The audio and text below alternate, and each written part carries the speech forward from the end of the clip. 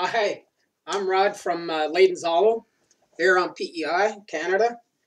Uh, I'm just going to talk a little bit how I fence my Great Pyrenees in. They are dogs that are known to wander, and it's important to have fencing to keep your dog safe. It's pet owners' responsibility to care for their dogs. So this is how I do my fencing. I mean, I'm sure there's many other ways to do it, but this is just how I do mine, and it works for me. I use electric fence. It's just more economical. I fence in a fairly large area. It's not huge, but it's a lot bigger than somebody's backyard in town, put it that way.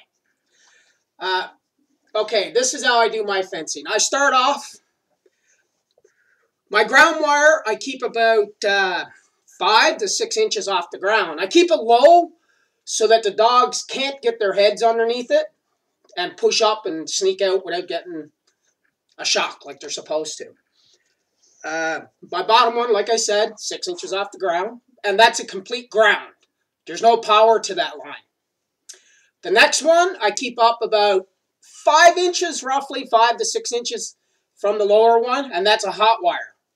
The reason I do it so close together is because of the fur of the Great Pyrenees, because if they just touch it with the sides of their body or anywhere else, they don't really feel anything. They have really thick coats, so I set it up so that if they poke their heads through, that's when they feel it. And that's the easiest way to keep them in.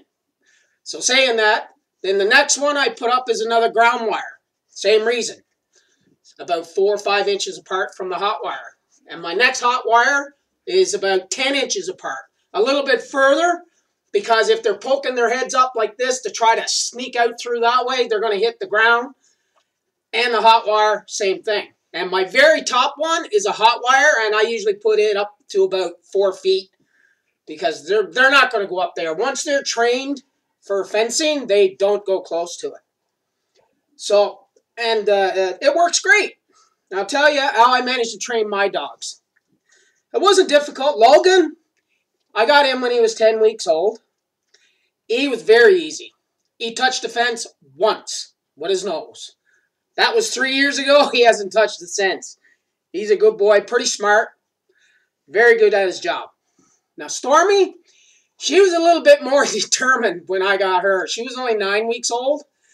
And, you know, when you bring home a puppy, everybody is, oh, so cute, up in arms, out. We were outside. We were all outside playing with her and just getting her used to Logan and running around. And she made a beeline for the fence off in the distance. I guess she just wanted to know what it was.